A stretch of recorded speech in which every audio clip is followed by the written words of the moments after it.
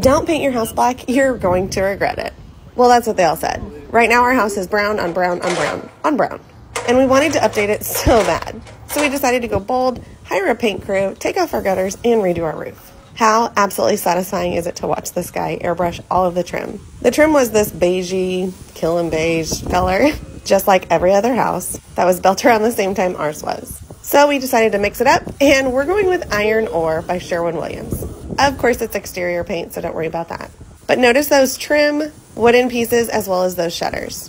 Our shutters and all of the wood around our house has just taken a hail beating from that Texas weather, and you can see it really bad, and so can our HOA. Notice our garage doors are also that same brown wood.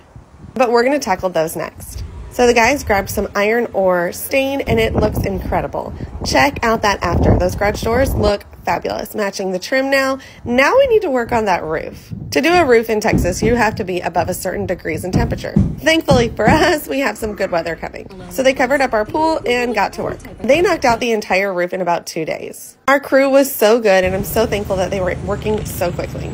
We tried to get that roof color to match the trim, the newly stained wood for the garage doors, as well as that wooden trim across the peaks of our house. But after 2 beautiful weather days, the crew knocked out this roof, and it looks absolutely stunning with our painted house. If you've ever considered painting your house black, I highly encourage it. We absolutely love the end results.